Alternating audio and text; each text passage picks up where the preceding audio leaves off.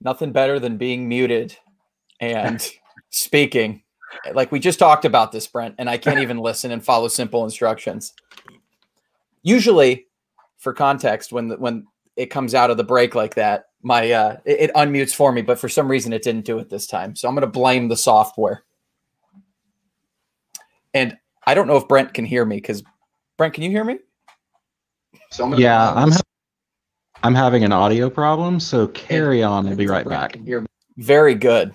Nothing like having technical issues right at the onset. So let's first of all, it's been kind of a busy morning. We announced a whole bunch of really amazing stuff, a lot of really cool features and services in the container world here at AWS. Brent, you hear me now? Yeah, and I could hear you before. My problem was I could hear you twice, and I couldn't. You know how it is when there's audio playing on your computer and you can't find it. Yeah, I found it. So you had the blog open now. Huh? Yes. I did that too, but I figured it out in the intro. You just were a little late. Yeah, I was like, where's that coming from? So yeah, I did not figure it out as fast as you. Good call. So anyways, as I was saying, there are a lot of announcements. And I think one of the announcements that was drawing a lot of comments, a lot of excitement was Proton. And as you can see, we have some gentlemen from the Proton team. I will let them introduce themselves.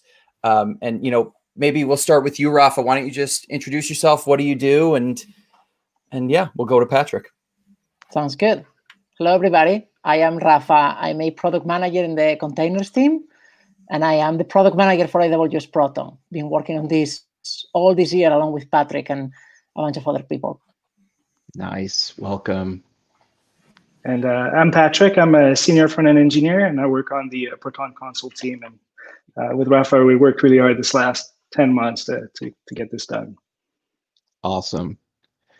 You guys have been working on Proton for so long.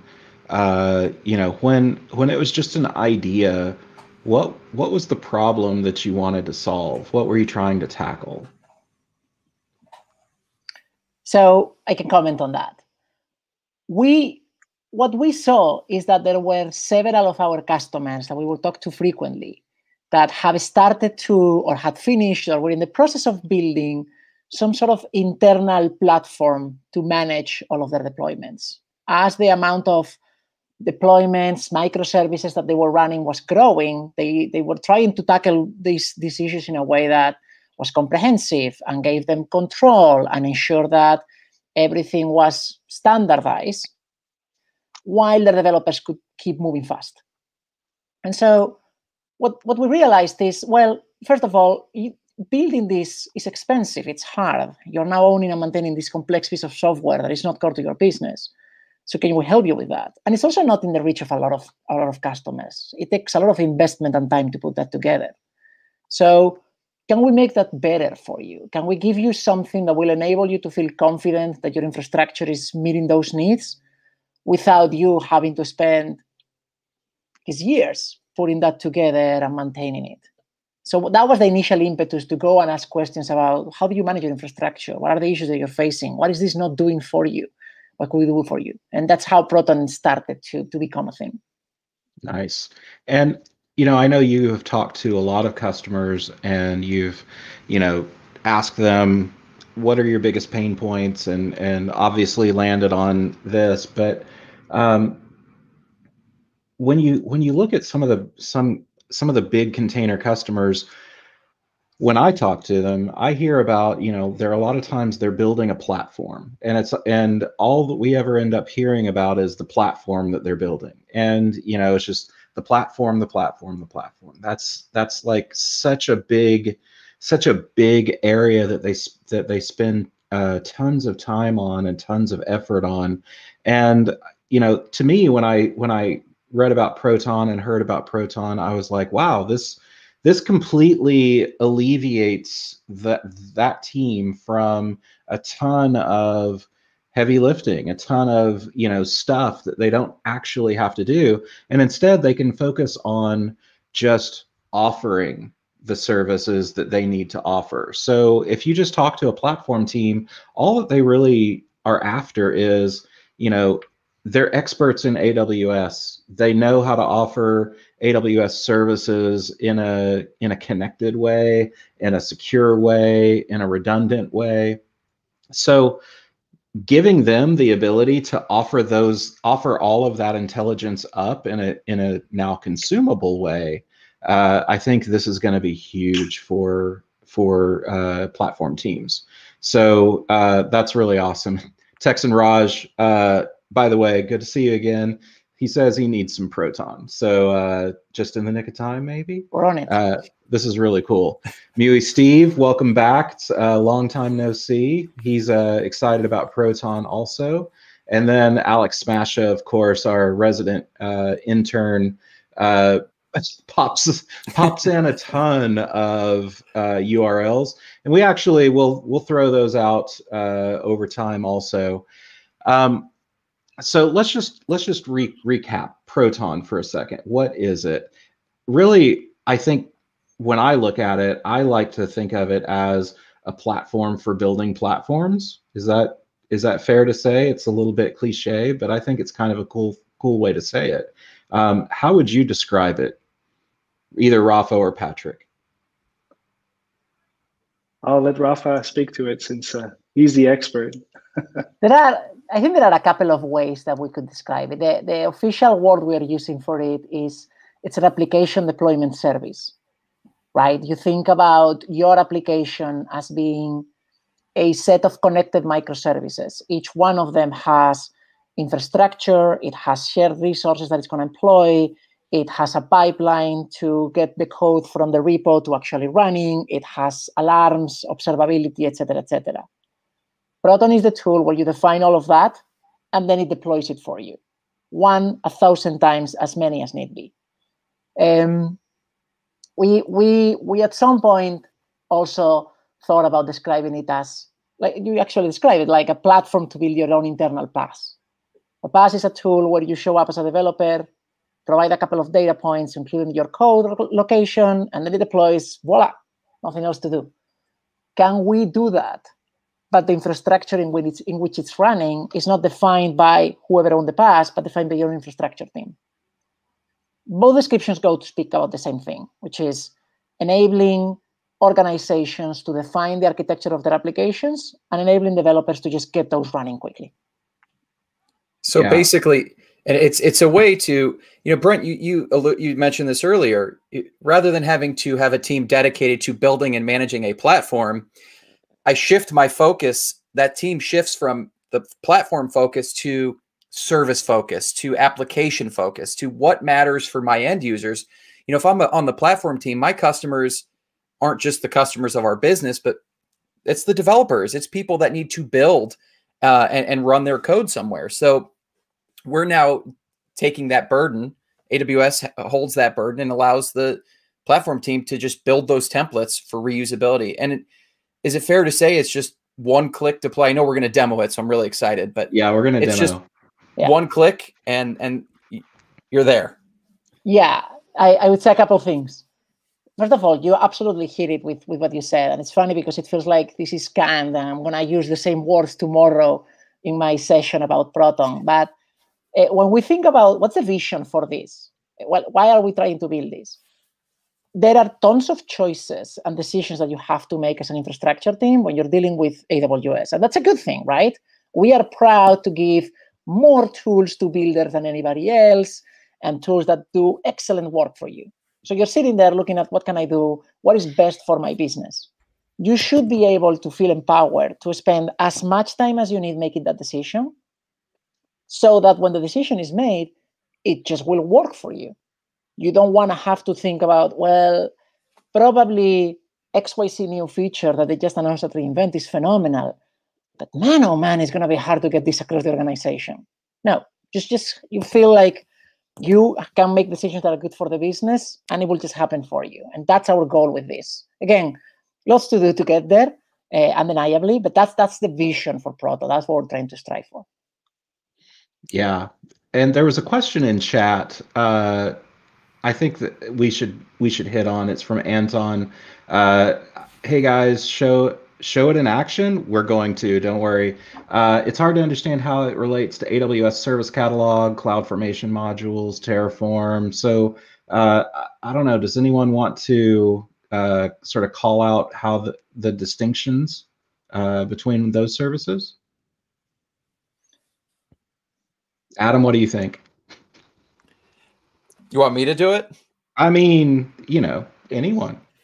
Well, actually, so when I view this, I think there's a little more power here. Rafa, we talked about it earlier with Proton, the templating engine, right? There's a little more to it than just straight CloudFormation. And, I think Service Catalog is more kind of generic focused. I think here the focus, and Rafa, I'm stealing your words, but is really focused on those teams building microservices, right? You're building smaller applications, to fit in the grand scheme of larger services. So it's empowering multiple teams. It's empowering a platform team to build a centralized platform to serve to their developers in a ingestible way that's easy to use, easy to build on. But yeah. Rafa, maybe you can touch more on the Service Catalog difference and that. So I would say a couple of things. CloudFormation and Terraform are basically tools to model your infrastructure, right? You create those templates, you share them, and you use to deploy them. We build on top of that. I've seen lots of questions today in Twitter and in some other places about, does this just work with CloudFormation? I'll just go quick and say, yes, at preview, but we definitely will work with Terraform as well. It's in our roadmap. We have to build it. But the idea is we rely on those infrastructure as code tools to help you model your infrastructure. But then we add a bunch of other pieces to it. First of all, if you're a developer and you're deploying a CloudFormation template, you now own their stack. You have to keep it updated. If there is a change, you have to be in charge of it. You actually might have to deploy it multiple times because you have multiple instances, and then connect your pipeline. We try to come up with at a higher level and say, just give us one thing and we'll take care of how many stacks are needed, how they're connected together, how they are connected to your pipeline, and also how they get updated when the template that is running behind them changes. Service Catalog, the experience of using Proton and Service Catalog is actually very similar for the developer. Show up to a UI, enter a bunch of data points, and the stack gets deployed. However, once again, it's the same story. Service Catalog is an incredibly powerful tool to manage and vend your CloudFormation templates. Proton takes a step a bit further than that and says, well, sure, just one part of the puzzle. Let's put them all together in one combined experience. We're working closely with the Service Catalog team. We want to integrate and we want to make sure that a customer that is using Service Catalog can still use it to vend those CloudFormation templates that then show up in Arrow, and Proton, Arrow was the code name, in Proton, and use it and use them as part of forming their Proton services. Nice. So short answer is, and I've seen a ton of questions scroll through now about, can we use this to build a platform? What's the relationship between this and code pipeline or code deploy, et cetera? This can basically build code pipeline for you. So instead of thinking about it in terms of, does code pipeline use Proton? It's really, can Proton build code pipeline? And let's just talk about it. And also, I've seen all the comments. Are we going to show this or not? So yes, we're going to show it too. Let's go ahead and get to that. But I want to talk about this in terms of what we see a ton of in the enterprise space. We see a ton of teams that are engineering teams that are reorganizing themselves. And there's always a debate. Do we need 2 pizza teams where every team owns absolutely everything, start to finish? They own all their infrastructure, et cetera. You can certainly do it that way. And in fact, I know historically AWS has even kind of recommended doing it that way because that's how we do it.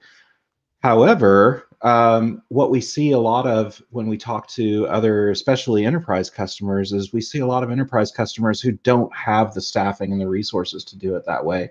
So they reorganize into a platform team and then a set of service teams. So Proton directly addresses that kind of organization by allowing a platform team to build and vend platforms, and then allowing service teams to consume those. So let's actually do that. We launched a blog on this. I'm actually just going to walk through this blog. There's a banner for the blog real quick.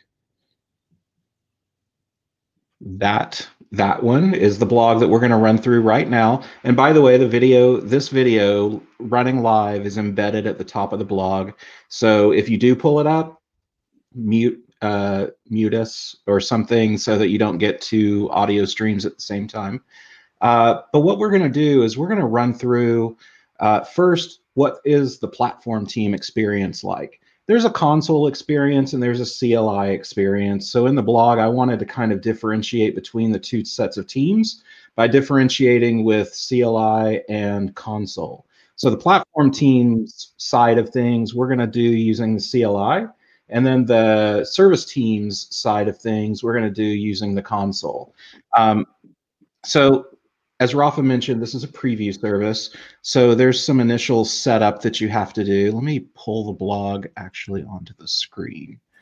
And Brent, while you do that, just quick question to you. If I'm a developer and I don't want to go to a console, I can absolutely do this from the command line myself as well, right?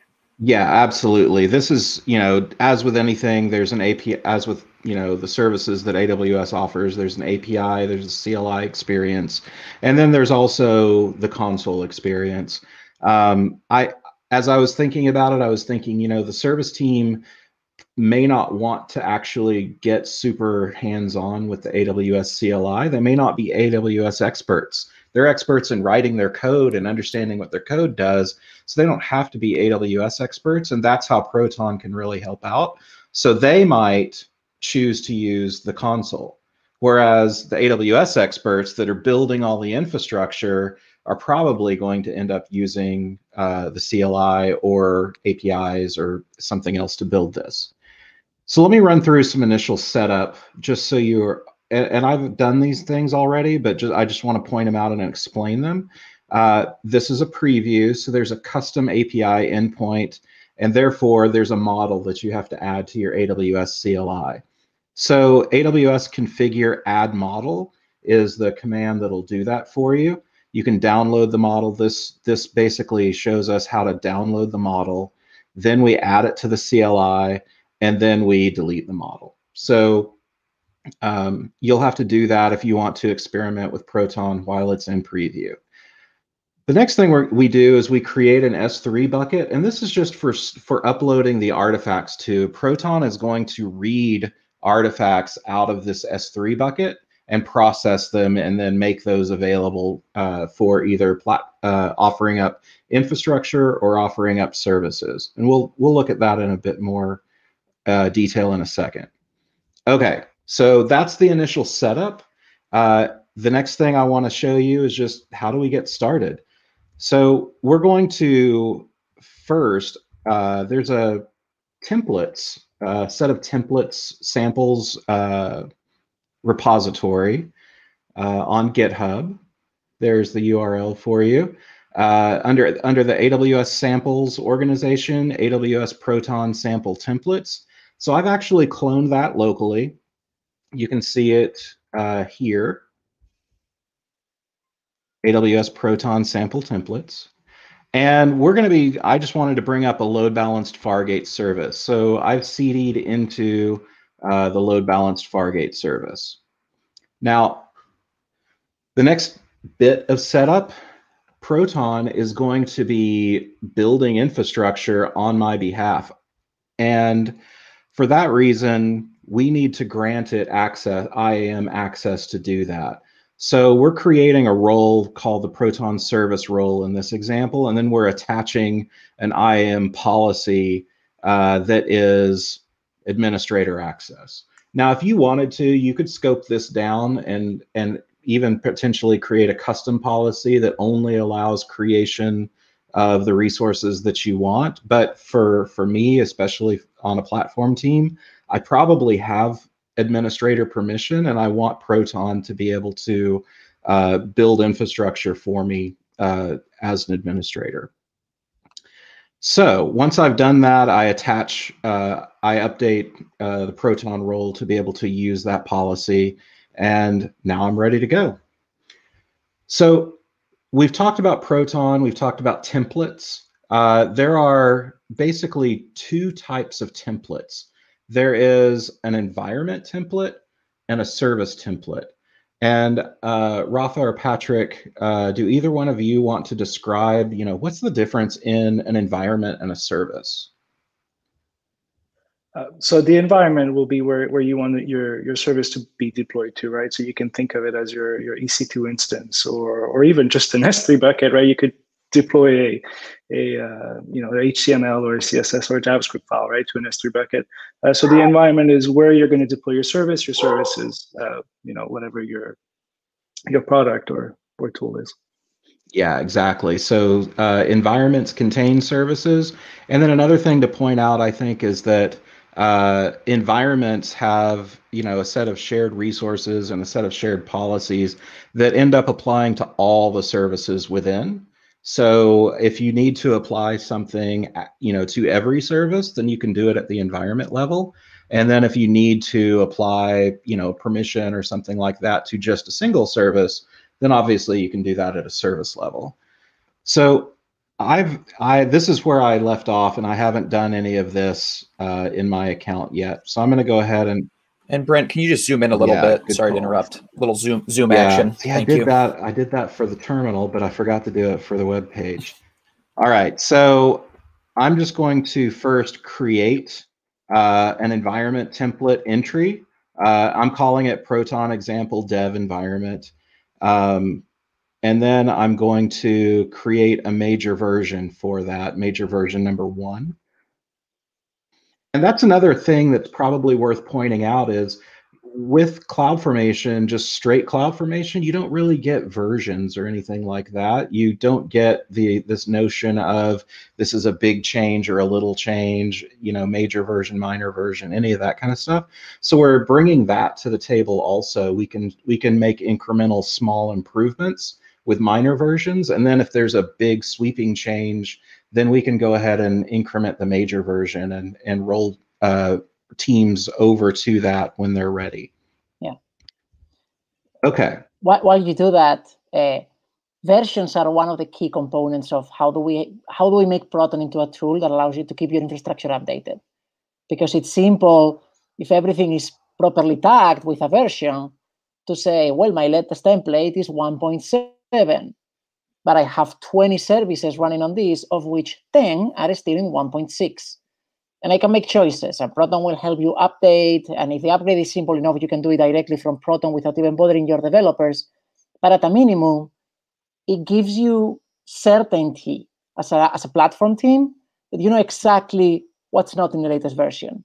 And because you own these versions, you can also tell not just who is in the latest version and who isn't, but what are they missing.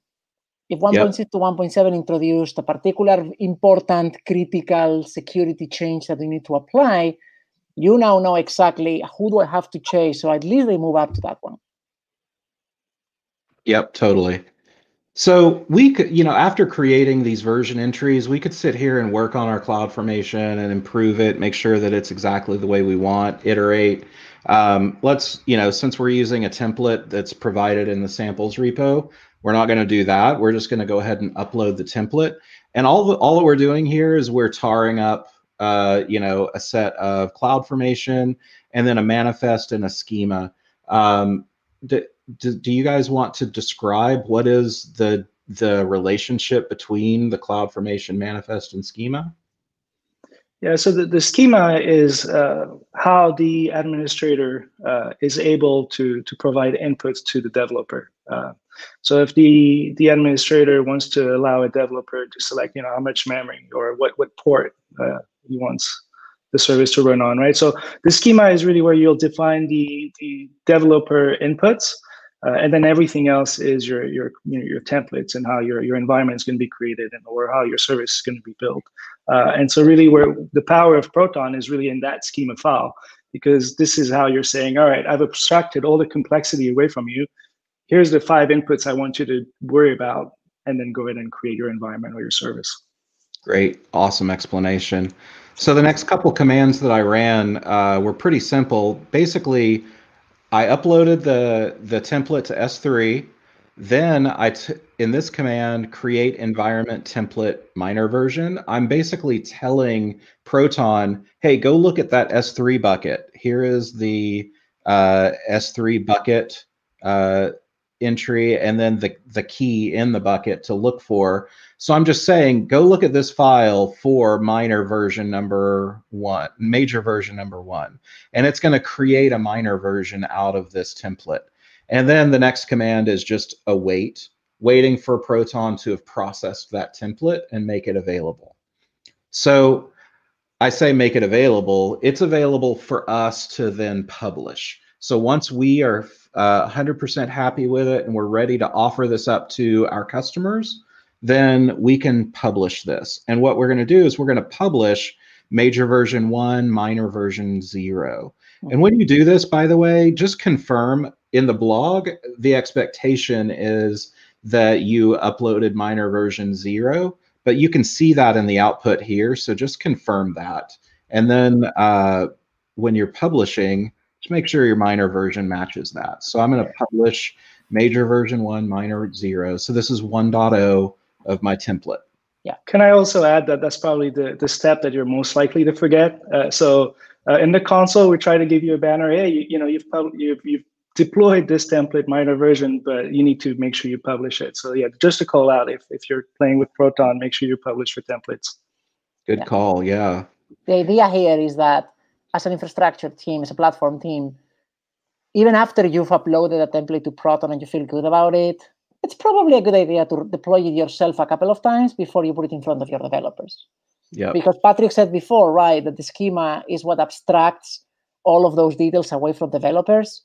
You want to have a high level of certainty that when they start to deploy it, it's going to go smoothly. And so we give you a chance to actually run a deployment yourself using Proton as if you were a developer, one or many, before you say, okay, publish, now it's ready to go. But yeah, I totally agree also with the call out. We injected a pretty clear call out on the console for that. So what we just published was our infrastructure template, right? It's the environment. So in our particular example, it's going to be an ECS cluster that is expected to be able to host a load balanced Fargate service. So the next template that we would update would be a service template, and this parameterizes how a service should run inside my environment. And it's the same set of steps, so I'm not gonna walk through them one by one, but instead of creating the environment template, we're going to create a service template, and everything else is basically follows the same pattern. We're going to create the service template, major version, we're going to tar up the service example, upload that to S3, then we're going to create a minor version entry, we're going to point Proton at it, and then we're going to publish it. So there's just been a lot of talk around major minor version, and I do have a question there. And Rafa, maybe you can answer this one. So do I have a way with Proton to just always deploy latest minor version, but not deploy latest major version? Is there any distinction from me as the developer using the tool? Do I get power of choice there? So the short answer is not at preview, no. As a developer, there is this notion of the recommended version, which is defined today as the latest published version. And that's the one you're always going to be deploying as a developer. That's the one you're going to be asked to move to if you are not in it. I don't wanna say that this will change or say that it won't change. I think we need to look for feedback on that and see how customers intend to use it. We definitely have tools to add descriptions to versions, so you can provide version guidance. And I don't think it's out of the realm of possibility that in the future we will want to explore giving certain controls to developers. However, this for now is tackling this problem from the perspective of simplicity and streamlining. And so as a dev, you don't really get to decide or need to decide on versions, you're just going to be using the latest one. Makes sense. All right. So what we've done so far is essentially we've played the part of the platform team, and we've built a platform that we can offer up to our service teams. So what would that look like? What, from the service team perspective, what does this look like? What can they do? So here we are now at the Proton console. And by the way, I went to console.aws.amazon.com/Proton. This link. So super easy to get to, just /Proton like anything else. Again, there's a preview banner at the top just to remind you this is in public preview. So you can begin to use it, but it's not ready for GA yet. We want to be gathering feedback and that sort of thing. So definitely give it a try, test it out, see what you like about it, see what you don't, and provide feedback for it. So let's open up the little side panel here. Remember, I built, as the platform team, I built a service template and an environment template, right? So if I go look under templates, I now see my environment template, and then I see my load balanced Fargate service template. So these are available for me as the developer or as the service team to use to build my environment and deploy my service without having to either A, know much at all, if anything, about AWS, or B, have all the permissions necessary to go out and provision all this infrastructure, because Proton's going to do it on my behalf. So let's actually do that. So if I go to environment, the first thing we would need, of course, is to build an environment. So I can just create an environment, and then it comes up with a list of all the available environment templates. And you can see this is my version 1.0, last updated today. It has a name and a description. It's the only one in my example, so obviously it's the one I'm going to pick. But you know, this is prepared for there to be a lot of different choices. There's even a search box, so you can imagine there's a lot of potential possibilities. And remember this notion of just fill in the bits that we can't predict for you. So the environment is already defined by a CloudFormation, and there's just a few things that we have to fill in that the platform team doesn't know up front, like what do you want to call your environment? So let's call this, let's see, Proton demo front end. And let's demo the Proton front end. The Proton and Brent, while you're doing this, and again, environments, these are deployed by or created by the platform team, right? This is something the platform team would do. Correct. Yeah. And remember, I created an IAM role back in the early stages. I actually have to go back to the blog and look to see what I named it, because the choices are pretty numerous. Let me go back real quick. While you do that, one thing that I really appreciate about the idea of having the role here is that as an infrastructure team, and Brett, you said before, right? You probably have administrator privileges or a very wide range of options that you can use, but you want to be more contained in what you can give your developers. In an extreme world, and I'm not saying I endorse or recommend this approach, every customer will be different, but you could give developers purely just access to Proton to see and deploy templates, and that's all they need. Yep. Even no matter what the underlying resources are in those templates, we are not taking the permission of the role from the developer calling Proton at the time. We're taking it from the role you just provided to Proton. Yep. So you create that separation of ownership that allows you to tightly constrain what people can do while still enabling them to deploy all of those components that you need. So the next screen is custom settings, and this is part of the template. If there was, different sets of customizations that as the platform team you needed to ask, then you can add that to the template, add that to the manifest, and get prompted for it. Here in the example, it was just the CIDR range, and that's a pretty handy thing to customize, because for my application, I actually wanted it to be customized to a different set of addresses. So I've customized the IP addresses here, and I'm going to hit create. And that's all there is to it. This is going to go out and provision all of this infrastructure for me.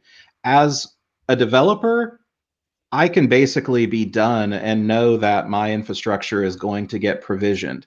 Now, as me, of course, I want to explore just a little bit more and see what is this doing. So I'm going to go open up CloudFormation just to see. And look, there is Proton demo front end getting created right now. And if we look at resources, then you can see it's bringing up an ECS cluster, it's bringing up an internet gateway, a provision of VPC, public subnets are getting created. So this is doing everything that I need it to do without me having, as a service team, without me having to even know about it. So let's go on while this is running in the background, and let's actually now go to provision our service.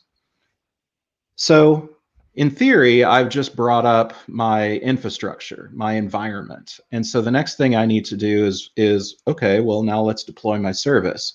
So I create a service, and again, I see my picker for choosing the right template, and I have load balanced Fargate service available. So now I can give my service, again, fill in the blanks, give my service a name, front end, demo. I'm going to give it a description. And it's just, looking at this, it brings up memories of me in my past building something like this on my own, and the struggles of having to manage this on my own. And, with the team, my team, all of us working on this, building this. So it's so nice to see this in a way where I don't have to manage this anymore. Like, it's really cool. Yeah. And I remember someone earlier asked in chat about, how is this related to code pipeline? And this particular example template is actually going to build us a code pipeline, and it's going to connect our repository for future deployments. So it's asking me for the service name and settings, but then it's asking me for my repository information and the repository connection. And this is something that if you haven't done, you can go ahead and pop out right here, and you can go and build a code suite, code star repository connection. So I did that earlier. I set it up for GitHub as a provider, but your choice of providers are GitHub, GitHub Enterprise, and Bitbucket. This isn't directly part of Proton. So if you want to see more providers, definitely reach out to this team. This is a different team that manages this, and we're just using it, right? So we're integrating the code suite connections. So I've configured my service. So the next thing I'm going to do is add an instance so that it comes up and runs a copy of my service. And I'm going to give my instance a name. I'm going to call it ECS demo front end because that's what my container name is. But again, you can call yours whatever you like. I'm going to deploy it to the Proton demo front end environment. I know that my container listens on port 3000, so I'm glad that that was being asked here. And I'm going to say that I want 2 copies because I want it to be a little bit, I don't want 1 copy, I want some fault tolerance. I'm being prompted to, well, how big is your container? What size do you need? And I know that it's not extra small because it's Ruby, so I'm going to go with small. And then what is the image that that is your container? And I'm going to do, well, I'm going to do my image. And we'll give it a unique name. And then there are some pipeline inputs for when we build the pipeline. How do we build the container ourselves? Like, is it a custom? Is the Docker file named Docker file, or is there a custom name? And are there any unit tests that we should run? And once you deploy it, there's a few questions queued up I want to bring in. So you tell me when you're ready. I'm ready. Okay. So there were some good questions, and we have answers coming in the chat, but one was about cross account. Can these templates be shared? But it was answered not yet, but that is in the plan. So that's really good to know. And that's definitely a use case that makes a lot of sense in the enterprise.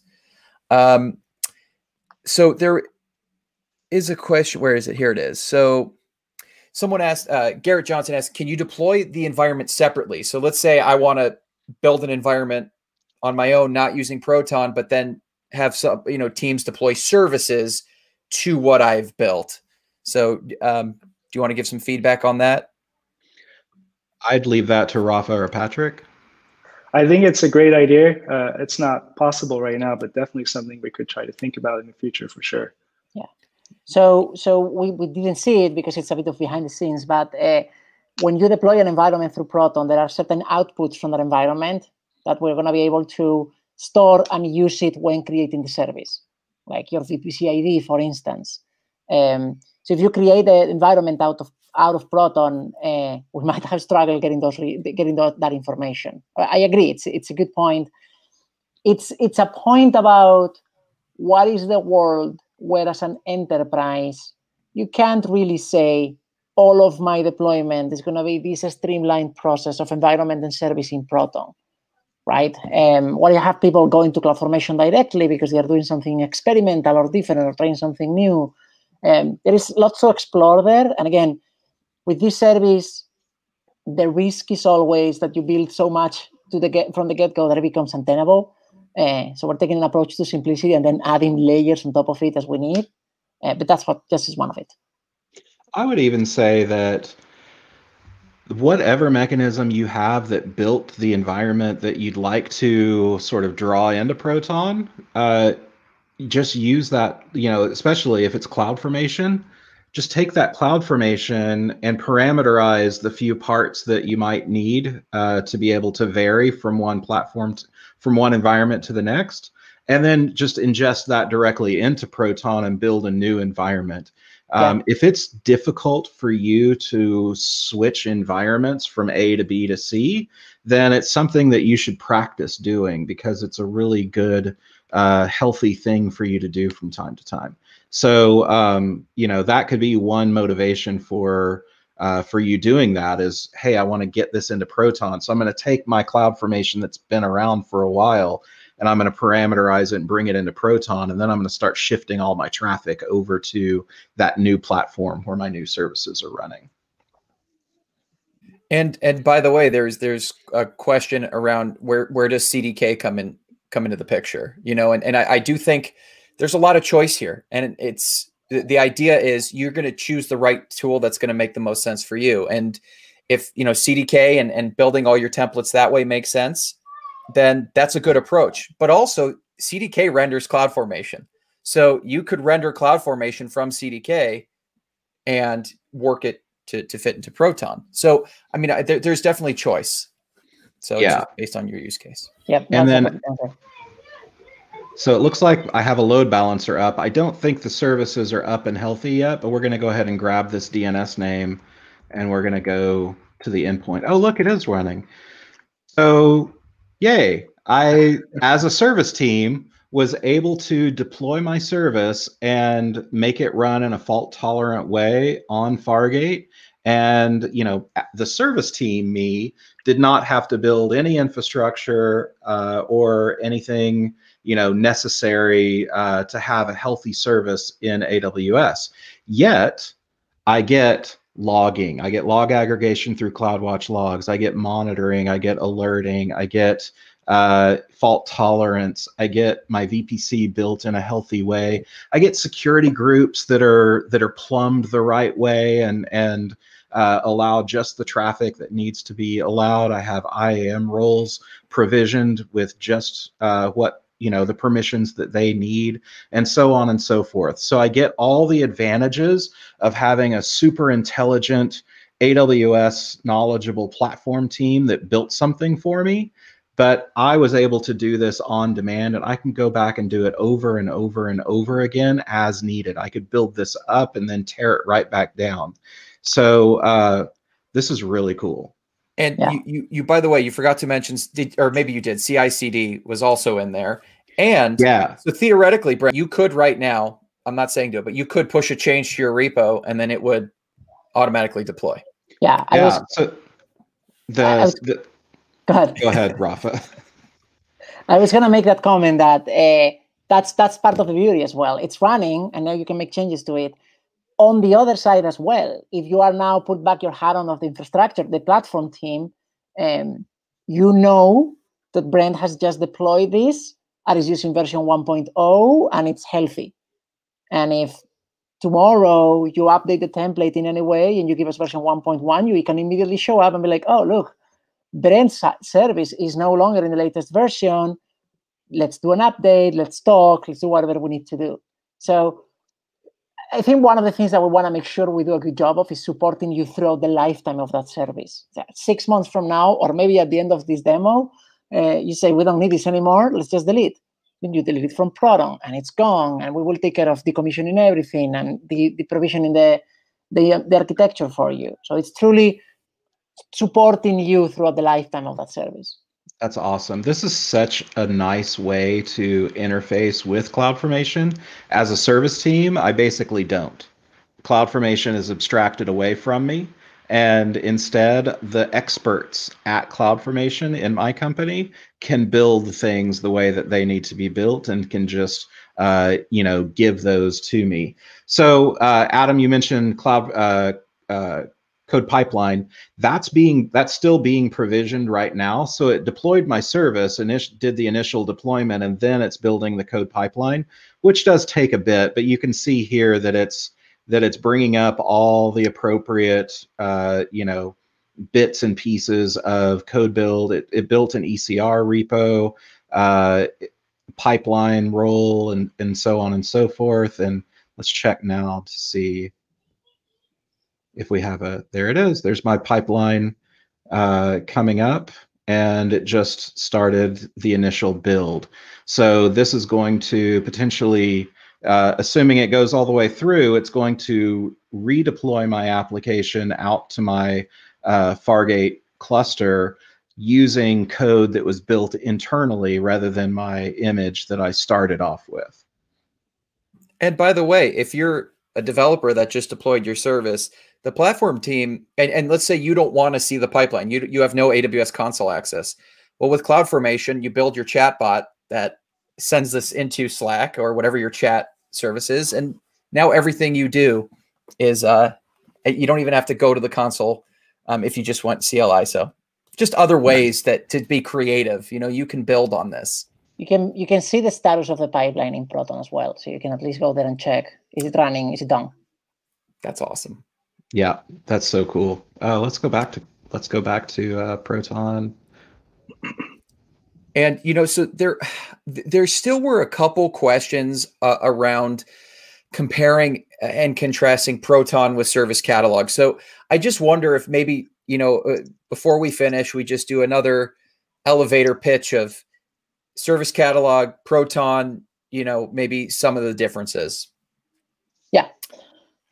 In a nutshell, I would say Service Catalog is a tool to govern and vend your CloudFormation templates in a secure and managed way.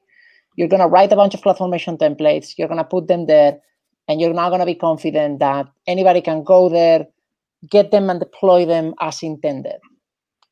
We take that similar experience, not really much that what we need to complain about how that works, and add a bunch of pieces on top of that. So when you're deploying a CloudFormation stack in a world of microservices, you're probably never going to deploy one. You're going to deploy at least two, one per instance of your pipeline, and then you're going to need a pipeline, and then you're going to need to connect CloudWatch.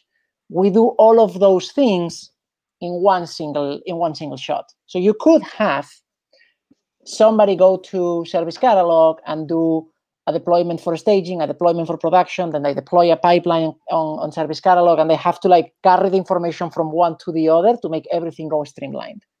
We just do all of that at once.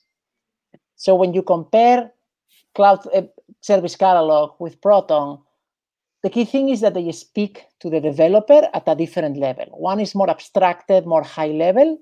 The other is more of a primitive that you can use to create that perfectly defined process of sharing CloudFormation templates and then build on top of it.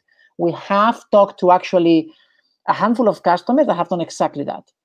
They have built a shared services platform not different to what Proton can do based on service catalog. This is just ours. Nice.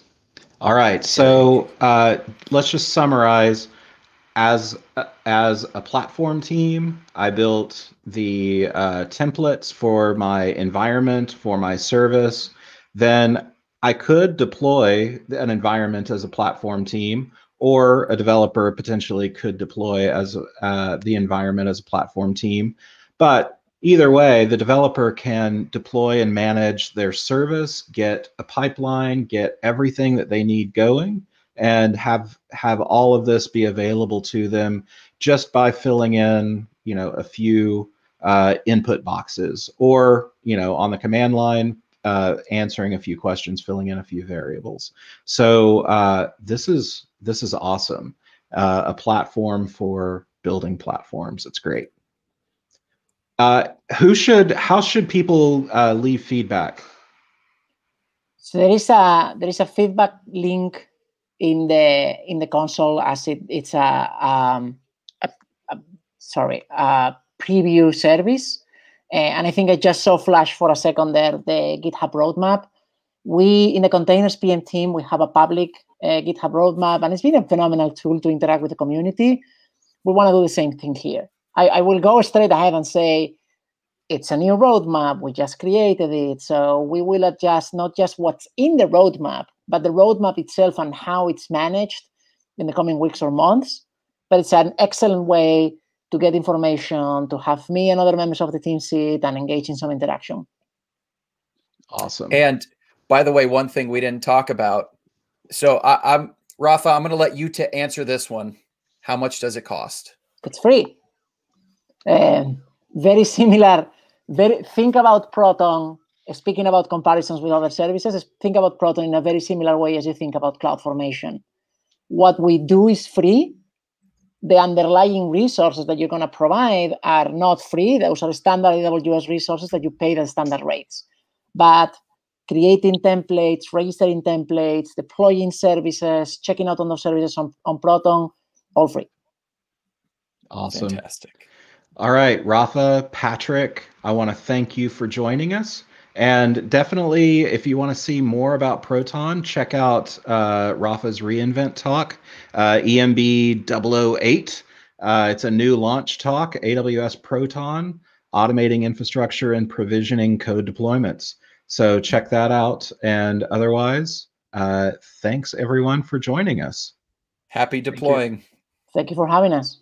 You bet. See ya.